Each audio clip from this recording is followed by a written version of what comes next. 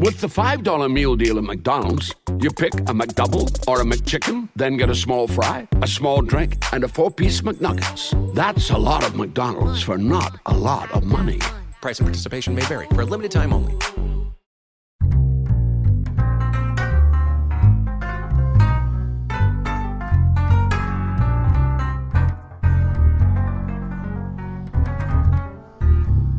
It's Monday. It's July 15th. And the word of the day is alibi. Used in a sentence, Eli has an airtight alibi. I was with him all day Saturday, and he doesn't even know what a grassy knoll is. I don't even know that. Yeah, it's like JFK, except this one's going to take you back and to the far right. Yes. Yeah. I'd have taken 6 inches to the left, Marsh. I'm Eli Bosnick. I'm Michael Marshall. I'm Noah Lugeons, and broadcasting delayed from America's Far Center, we are the Skepticrats. On this week's episode, we record the audio version of Marsh's touchdown dance. We do that before the Euro Cup finals, just in case. Which means that by the time you hear this, I'll probably be ruining a shot that narrowly missed. But first, the rest of the intro music.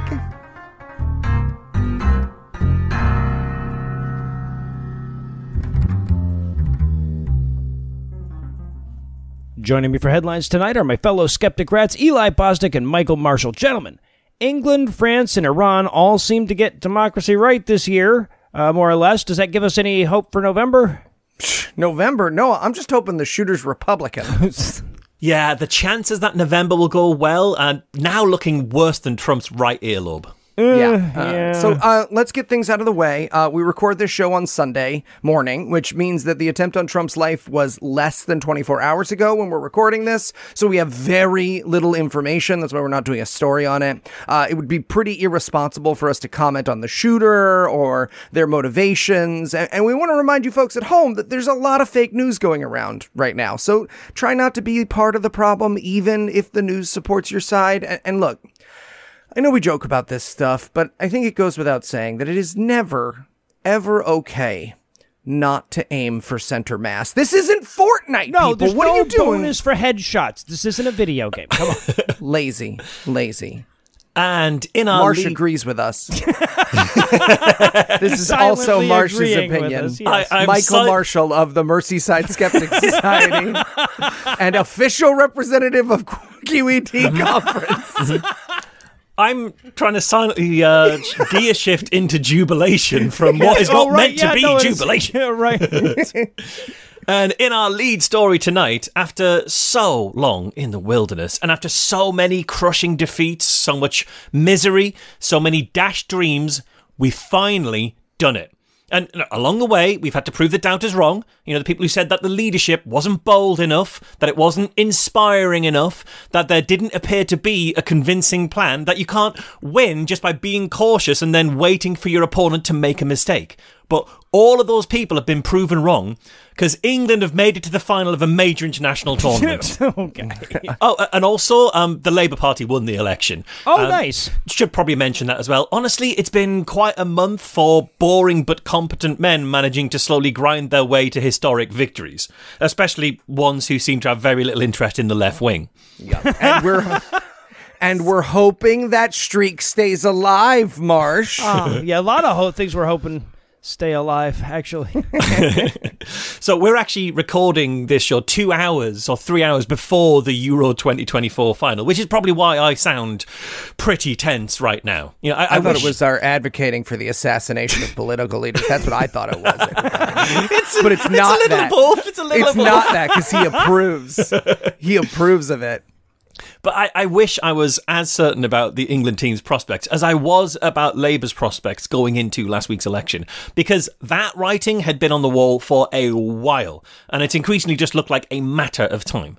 And that time, it turns out, was 10 p.m. on Thursday, the 4th of July, when the exit polls predicted a historic Labour landslide. I was in the pub when the poll was announced, and honestly, I cannot describe how joyous it felt. It was Jude Bellingham 95th minute overhead kick levels of excitement.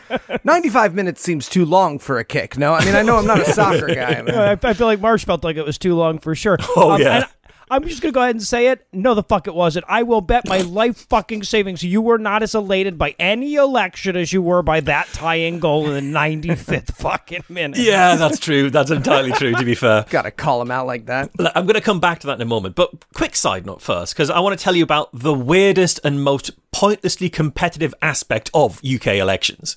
The royal family.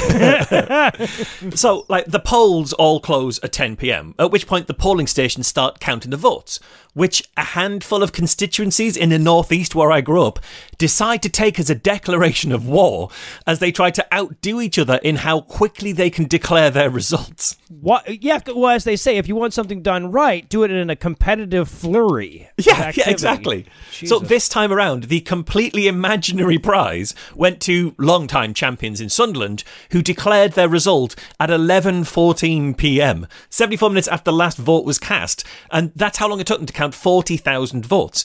And they beat out competition from nearby Newcastle and from Blyth, but even that was twice as long as their 2001 record of 42 minutes to declare their result.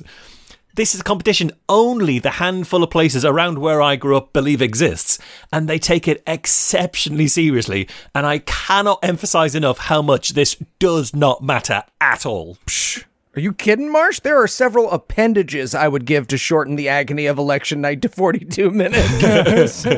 Well, you'll wait until Republicans get rid of competitive elections, Eli. That'll streamline the shit out of it. That's true. That's true. They will. Think about how early they can declare in Russia. Yes. That's true. So Sunderland, Newcastle, Blyth, Hexham, pretty much the entirety of the northeast declared pretty quickly for Labour, with broad swathes of the country following suit over the course of the evening. In the end, Labour amassed a majority of 174 seats, largely off the back of a total collapse of the Conservatives in the face of challenges from the Lib Dems, the Green Party, and, most notably, Nigel Farage's Reform Party. And there's going to be much more to say about that latter group in future episodes, I'm sure, especially as they took home 14% of the votes and got 5 seats across the country. Yeah, and look, I know that's not a lot, but the fact that Nigel Farage gets a seat on the bus, let alone in Parliament, deeply upsetting. Right, deeply 100%. upsetting. But this is a major victory for Labour, the scale of which I think is genuinely hard to comprehend if you don't know a great deal about UK politics. The Labour Party was essentially founded in 1900 and has taken part in 31 elections since then, and it's only won 9. So we've only ever had 7 Labour Prime Ministers in all of history, and 2 of those were handed power by their Labour predecessor who retired, meaning that Keir Starmer becomes only the 5th to win power from the Tories ever. There's been more James Bonds than there have been Labour leaders who beat the Tories. Oh, wow. Okay, in that spirit, any chance they're willing to let us kill Rishi Sunak with a giant missile? Are they open to that? Yeah, for American listeners to try and understand this, imagine if, over the course of a century and a half, you had just 5 Democrat presidents, aka the next 150 years after Trump's next term. Yeah. I know you're joking, but the idea of our country lasting 150 years after Trump's next term is impossibly optimistic, Trump. The land will still be sure. here. I also want to be super clear on how much I do not wish we had a Democratic president 150 years ago, just for the historically inclined. So I also want to give a special shout out to the new MP for Morecambe and Lonsdale, Labour's Lizzie Collinge, who is a friend of mine and a regular at QED. It's really cool. In fact, I believe she might have been the one many years ago who explained to Tom and Cecil that the Queen owns all the swans and caused them to collapse in hysterics in the bar at QED. Watching her get sworn into Parliament was a fucking cool moment, as was watching my friend and fellow skeptic Danny Chambers getting sworn in as the Lib Dem MP for Winchester. We've got 2 now. Nice. Yeah, there's a congressman who goes to the magic convention I go to sometimes. The organizers asked me not to talk to him. When my old friends are getting sworn in, it usually involves telling the truth, the whole truth, and nothing but the truth. We run in different circles. That is true. So that said, this was far from a perfect election for Labour. Critics within the left of the Labour Party will point out that the turnout was really low and that Starmer's Labour actually got fewer votes this election than Jeremy Corbyn's did in 2017 and 2019. That said, it is worth pointing out that Corbyn's Labour lost both of those elections comprehensively in the case of 2019.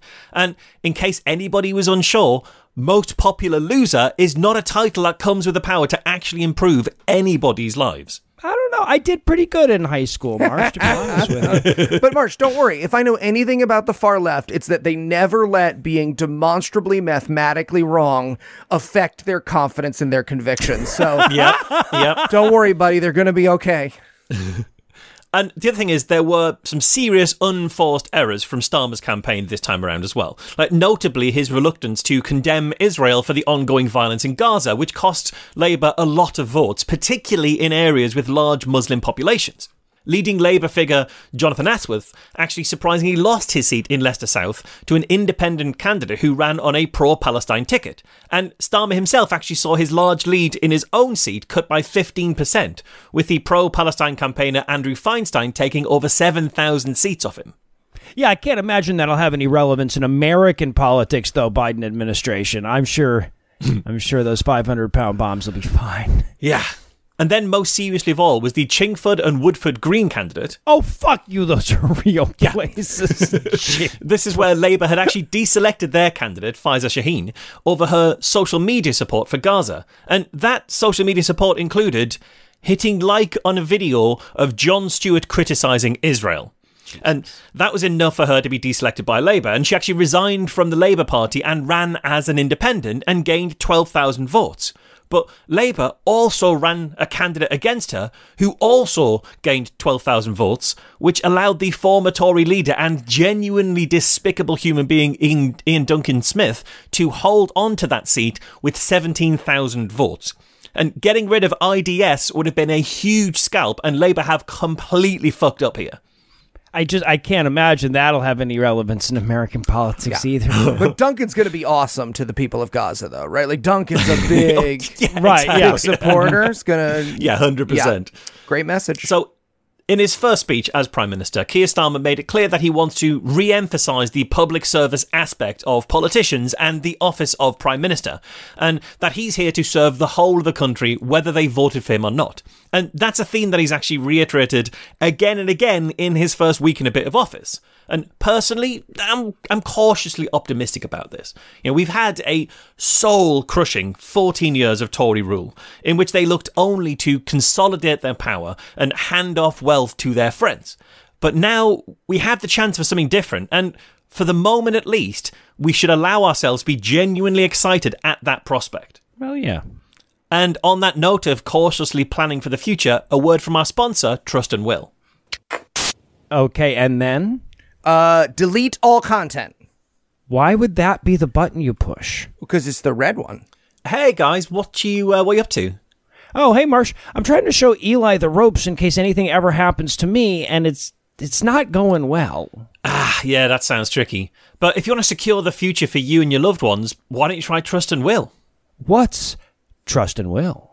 With Trust and Will, you can create and manage a custom estate plan starting at just $199. Go to trustandwill.com/Skepticrat for 10% off, plus free document shipping. But Marsh, is it easy? It sure is, Noah. I used Trust and Will to set things up for me and Anna when they became a sponsor. And it was so easy that I immediately used it for my mom as well. Their simple step-by-step process guides you from start to finish with ease. And live customer support is available through phone, chat, and email. Secure your assets and protect your loved ones with Trust and Will. Get 10% off plus free shipping of your estate plan documents by visiting trustandwill.com/Skepticrat. That's 10% off and free shipping at trustandwill.com/Skepticrat. Thanks, Marsh. Hey, Marsh, if we're going to publish a podcast, what color button do you think you should push? The one that says publish? Okay, well then why do they even have colors? Red isn't even the go color.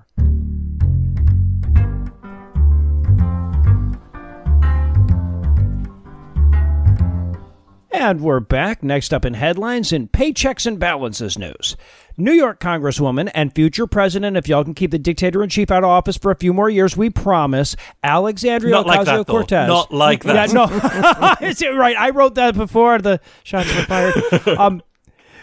But AOC introduced articles of impeachment against Clarence Thomas and Sam Alito for the crimes of failing to disclose millions of dollars in gifts from individuals with business before their court and for their, quote, pattern of refusal to recuse from consequential matters before the court, end quote. And though doomed to stall in the Republican-controlled House, these articles represent a significant rhetorical escalation in the attack against the two most nakedly corrupt people in the employ of the U.S. taxpayers. Yeah, which is saying something because, like, Boss Tweed existed. You know what I'm saying? Well, the current employee. Exactly. It's the two most nakedly corrupt people in the employ of the US taxpayers so far. But, you know, at this rate, when Sotomayor retires, her replacement is going to be coin operated. That's how that's going to work. Yeah, right. Self-checkout in the Supreme Court, yeah. So as I'm sure we're all aware, every few months for the past year and a half or so, ProPublica will come out with another expose about millions of dollars in undisclosed gifts, trips, and shady real estate deals that Clarence Thomas and or Sam Alito have benefited from. And in almost all of those cases, the gifts come from people who either have business before the court or who aren't hard to 6 degrees to bacon back to people with business before the court. And in every single one of those instances, the beneficiary of the largesse has voted in favor of the donor. In other words, billionaires are openly buying decisions from the Supreme Court. We have receipts, literal receipts. Yeah. And not only have we not done anything about it, but those motherfuckers haven't even recused from the cases that we know they've been paid off for. I'm starting to think, guys, I know this is crazy, but I'm starting to think unelected tools of the current administration who serve for their entire lives with no possibility of check or balance might not be an amazing way to do laws. Am I crazy? Am I crazy? Maybe. Yeah. Like, maybe Clarence Thomas just thought that checks and balances meant checking his bank balances. Maybe that's there you possible. go. Yeah, no, it's possible. So, in all, she introduced 5 articles of impeachment, 3 against Thomas and 2 against Alito. And sure, it's bad optics for 3/5 of the articles to go against the black guy, but hey, you work with what you got. In this case, that's 1 article against Thomas for failing to disclose gifts from millionaire Republican and Nazi enthusiast Harlan Crow. Redundant. 2 against him for failing to recuse on cases connected with his miserable piece of shit of a wife. 1 against Alito for failing to disclose luxury travel, and 1 for his failure to recuse on the January 6th case, which one could pretty reasonably argue is connected to his wife. And like I said, this effort is unlikely to go anywhere, but that doesn't matter. These particular articles of impeachment do not have to succeed, but what we need to do is raise the alarm, keep this shit in the news, and remind Democratic voters that there is a path to a liberal majority on the Supreme Court that doesn't require me bleeping out Eli. Again, watertight alibi, never even been to Pennsylvania. Never. True, I don't like that state. Never been there. So, yeah, now, of course, we have to get our majority, assume that at least one of those motherfuckers is as corrupt as these two. My money's on Kavanaugh. Eventually, we're going to catch that motherfucker boofing or something. But anyway, as AOC said in a statement upon filing these articles, quote, the unchecked corruption crisis on the Supreme Court has now spiraled into a constitutional crisis threatening American democracy writ large, end quote. So every blow we throw matters, even if it doesn't land. Little too soon to be celebrating failed attempts, Noah. No, I know. I wrote this before the thing. Yeah, right. And in protecting Paris news, the Olympics are impressive in a lot of ways. It's a chance to witness the stunning pinnacle of human athletic achievement. It's an opportunity to be warmed in the glow of camaraderie and friendship, as our nations, different in so many ways, unite in the spirit of fair play. And also, even though everybody gets at least 4 fucking years to plan, when the time comes, absolutely nobody is ready. Excuse me, did you not see the opening ceremony for London 2012? You know, with all the chimney sweeps and the buses and the hospital beds. That was the last time anyone in Britain got to see an NHS bed. Do not take that away from me. That's fair. Right, and what about 2 years later in Russia? They had the overwhelming majority of their Olympic Village toilets hooked up to something. It was great. Yeah, the majority, you say. Yeah. And that appears to be the case once again with the Paris Olympics this week, as the New York Times learned that the Parisian government are busing homeless immigrants out of the city, you know, just while company is over. Yeah, just the mayor of Paris sweeping homeless people under a rug and cramming them all into the closet under the stairs, hoping that the guests don't notice. Right. Yeah, exactly. Think about how inhumane you have to be when your chief concern about the homeless people of Paris in July is that motherfuckers are going to see them. Yeah, it gets worse. So according to the paper of note, the Parisian government has bussed away more than 5,000 1,000 immigrants since April to neighboring cities. This is supposed to be part of their plan to provide housing for people in the country's 10 new shelters spread across the nation. And the government has denied it had anything to do with the Olympics. But in an email obtained by the French newspaper L'Equipe, a housing official said that the goal was to, quote, identify people on the street in sites near Olympic venues, end quote. So, yeah, that was lying. Yep, lying. But there's actually an even bigger problem with this program. Many of the immigrants who were a part of this program, who were told they'd be getting housing and social support wherever they were going, were not told they'd also be going through asylum screenings, which, if they failed, would mean deportation. Yeah. In fact, it's such a vulnerable position that many are telling people not to accept the offer of help, with one lawyer in Paris calling the program a, quote, antechamber to deportation. Well, we said we were busting them out of Paris. We didn't say how far out of Paris. Syria is... We said we'd give them housing, and we got a really great deal on some property that just became available in Rwanda, so it all makes sense. You know, the French government putting the gall into Kigali. Ooh. Worst of all, many of the shelters these people are promised they're heading to don't exist. The Times followed several people who reached cities only to find that the help they'd been promised wasn't there in any form, and they had no way of getting back. Okay, we don't have roofs, no, but we know a great wall guy. Mexico will pay for it. There will be no problem. The thing is, it's not like they have no way back. You know, they could just head back on foot. And if they make it in under 2 hours, they'll even get a medal for it. That's well, true. there you go. Yeah, that's the week. So, yeah, with the French elections just having nearly elected racism, the idea, you have to wonder how much of this was for the Olympics and how much of this is kind of new government policy. Either way, it doesn't fill me with the thought of open hearts and brotherly love. And on the idea of needing to phone home, let's toss things to our second sponsor this week, Mint Mobile. You've never seen Broadchurch with David Tennant? No, is it good? Legendary. You don't know what you're missing. Hey guys, what you doing? I'm trying to fill Noah in about all the amazing shows over the pond that he's missing. Yeah, they all sound made up. Well, they're not made up. They're really good, and you're missing out. I get it, Marsh, because that's how I feel about Mint Mobile. What's Mint Mobile? Mint Mobile offers premium wireless for $15 a month when you purchase a 3-month plan. It's such an awesome deal, there's no way you can keep it to yourself. Wait, $15 a month? That's amazing. But do I get to keep my phone and phone number? You sure do. Use your own phone with any Mint Mobile plan and bring your phone number along with all your existing contacts. All right, Eli, I'm sold. Where do I sign up? To get this new customer offer and your new 3-month premium wireless plan for just $15 a month, go to mintmobile.com/skepticrat. That's mintmobile.com/skepticrat. Cut your wireless bill to $15 a month at mintmobile.com/skepticrat. $45 upfront payment required, equivalent to $15 per month. New customers on the first 3-month plan only. Speed slower above 40 gigabytes on unlimited plan. Additional taxes, fees, and restrictions apply. See Mint Mobile for details. All right, thanks. Ooh, what about Shetland? There's a drama named after the pony? It's a place, Eli. The pony is named after a place. Right, sure, of course. You're picturing a policeman as a pony, aren't you? Yup. So was I.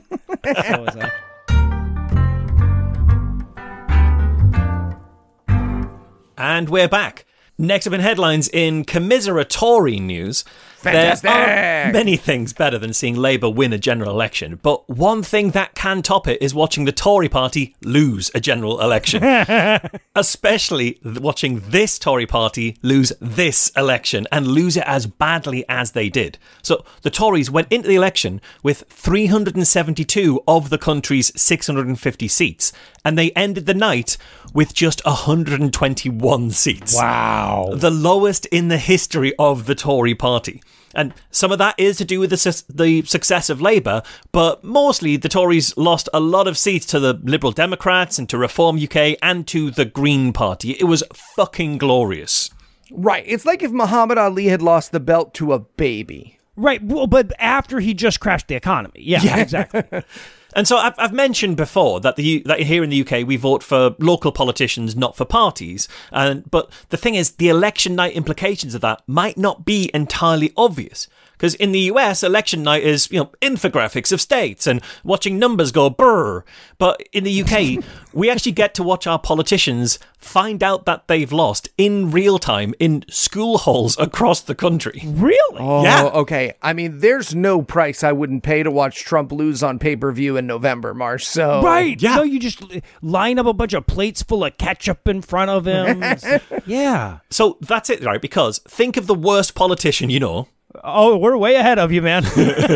Okay, now imagine them having to stay up until like 5 or 6 o'clock in the morning in the sports hall of their local junior high to then have to line up alongside every other candidate in their local race, often including several people dressed as fictional characters, only to be told on national television that they've lost their job by like 700 votes. And now imagine that 650 times over the course of 7 hours. Oh, Throw in a my bottle God. of wine, and honestly, it's my ideal Thursday night.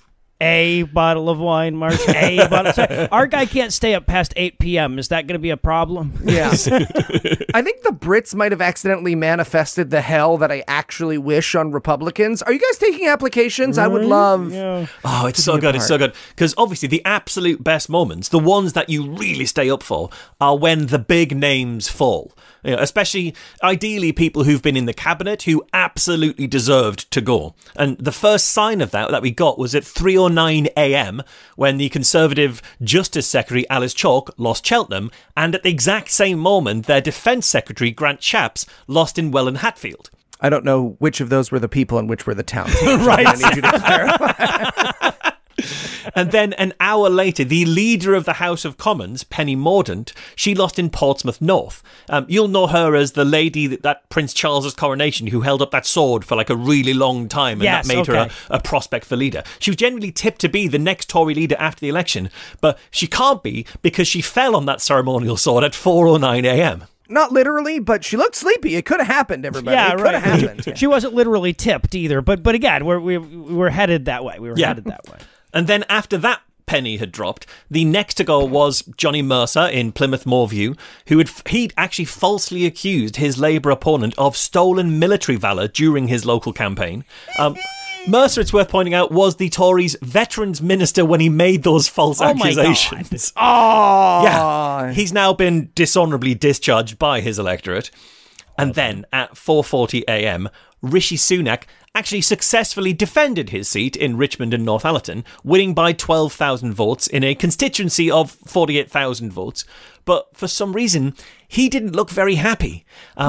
In his speech, he even conceded the whole election to Labour while standing next to his local rivals, including Count Binface and an independent candidate and YouTube prankster called Nico Omilana, who was standing behind Sunak for the duration of his speech, holding up a giant L. yeah. And if the rest of the candidates had agreed to hold up their letters, it would have been a total zinger. Nobody's a team player anymore. That's all I'm saying. Yeah.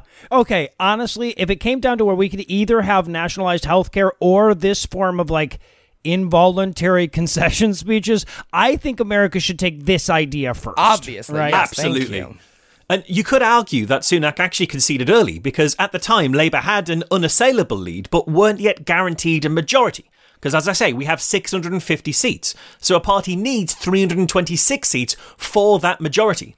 And in an outcome so beautiful it made me doubt my own atheism, Labour's 326th seat of the night, the one that secured them control of the country, was in North East Somerset and Hanham, where they defeated Conservative candidate and evil schoolmaster from every kid's book about a boarding school, Jacob Rees-Mogg.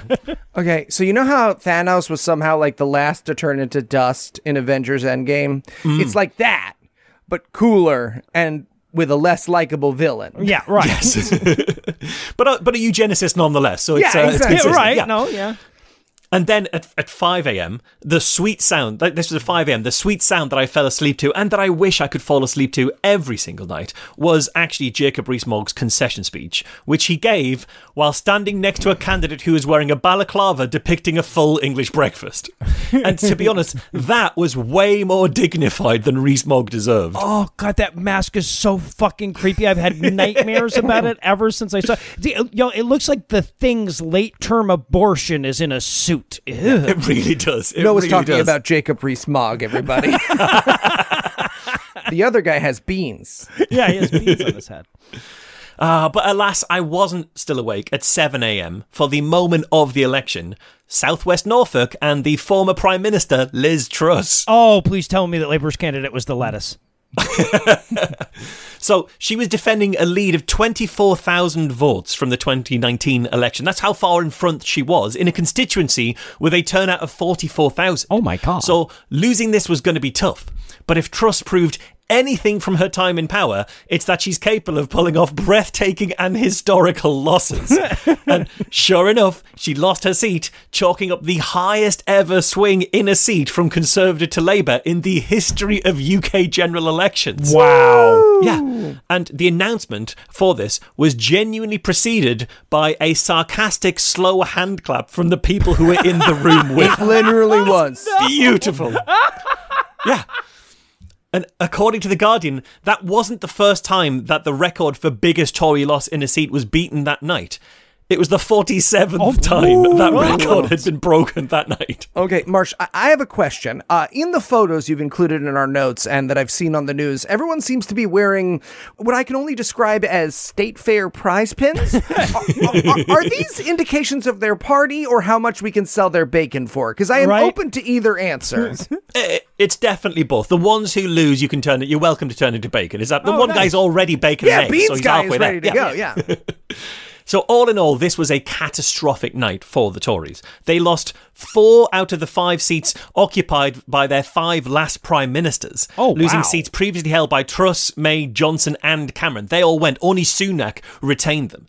In many parts of the country, they didn't even come second. You know, they're behind the Lib Dems or Reform or the Greens. This might actually turn out to be the extinction level event that was predicted. And, you know, while I can't rejoice too much at the thought that the gap that the Tories are going to leave will be filled by Nigel Farage LLC, for now we can at least bask in their glorious failure. Oh, fuck yeah, we can. And finally tonight, in ChatGPT news, when the automobile first started to become popular, many were frightened by its mind-boggling speed and size. Rumors spread that riding in a car was bad for your health, could give women hysteria, and addle the brains of children. Soon, those rumors turned into a cultural movement, and many attempted to pass laws banning the automobile on that basis. Well, the more things change, the more they stay the same, as 2 octogenarian journalists have joined the fight against ChatGPT and OpenAI for plagiarizing their books because they looked at the internet. Okay, all right. If you wanted to pick a fight with Tom, you could have just insulted his kids or something, Eli. Oh, no, he cares about the internet way more. No, you're right, actually. Yes, Nicolas Cage, age 84, and Nicholas Basbanes, age 81, are joining authors like John Grisham, Jodi Picoult, and Game of Thrones novelist George R.R. Martin, and media outlets such as the New York Times, Chicago Tribune, and Mother Jones in suing OpenAI for copyright infringement, because they have no idea what AI is, how large language models work, or, it appears, what a copyright even is. Okay, so if you wanted to pick a fight with the audience, Eli, you could have just insulted their kids or something, okay? Yeah, if I was George R.R. Martin, I would probably spend less of my time criticising the creation of works of fiction that are wholly derivative of existing artworks within a genre.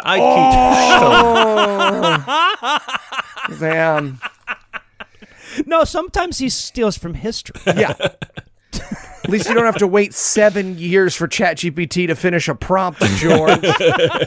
Now, I know what you're thinking, podcast listener. Eli, why are you even bringing this up? 2 more old guys joined a doomed lawsuit that is absolutely going to settle as the hysterical cash grab it is.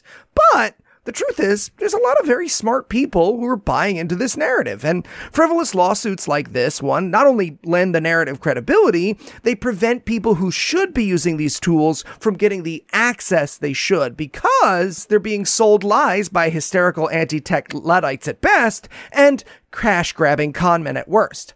There's a meme going around on Facebook with more than 50,000 shares right now that claims you can tell AI image generators steal art because the squiggles you see in the corners of the pictures are the remains of artists' signatures they copied from. Yep. Okay, so that's obviously stupid. Those squiggles are the AI spotting that stuff made by real people tends to have some squiggles down there and then mindlessly following suit. It's cargo cult artistry rather than a computer putting on one of those little monocles and trying to be some sort of sophisticated art forger. Right, yeah.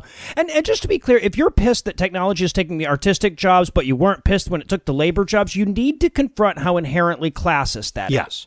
Right? Like, sure, you could say it's different when it's taking jobs that we don't want to do versus jobs that we do want to do, but it was somebody's means of making a living far more so than writing or music ever were, and not everybody can fucking draw. Yeah. It's an interesting comparison.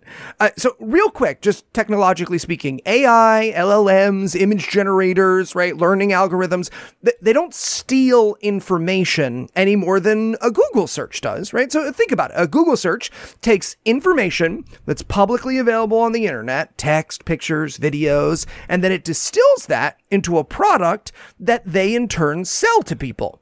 But when you search for a pizza place near me, Google doesn't steal the names and brands of all the local pizza places. That's what fair use is.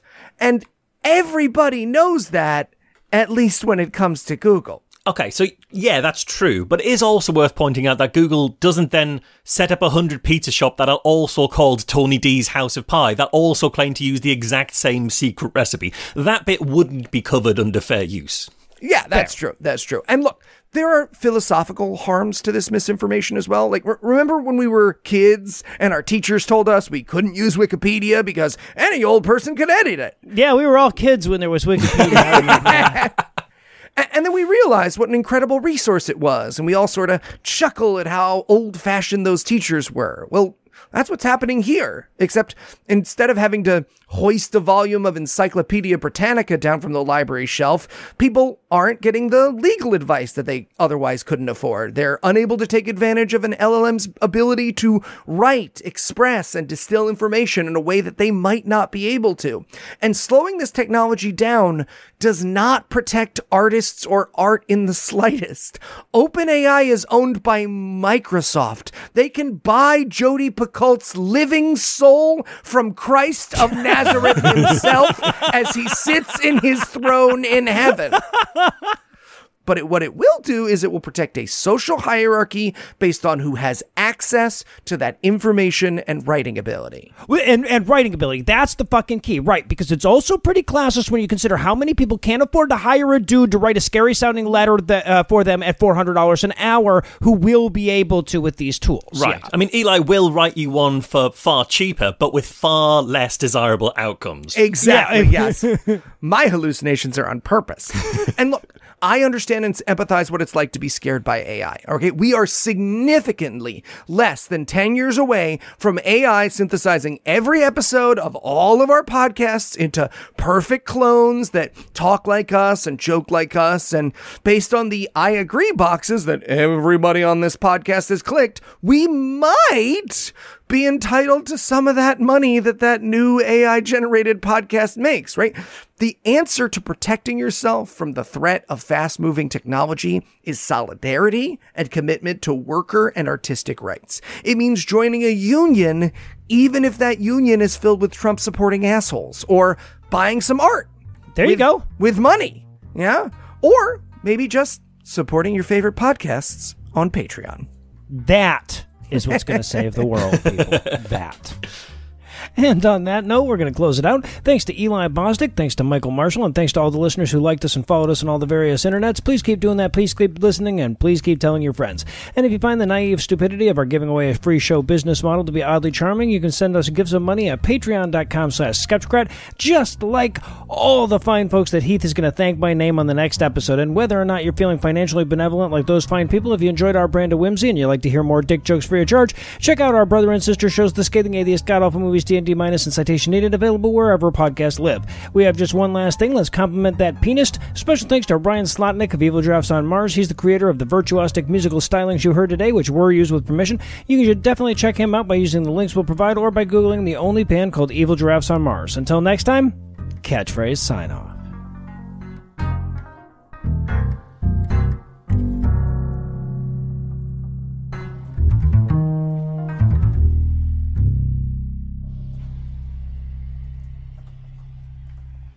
And Morgan, I hope it goes without saying, but please cut out where I almost came in on the "I'm Michael Marshall" line. I usually come in second on this one. That's true. Yeah. Sorry, so it just occurred to me that I was saying, like, giving Morgan notes on an episode that I'm going to edit.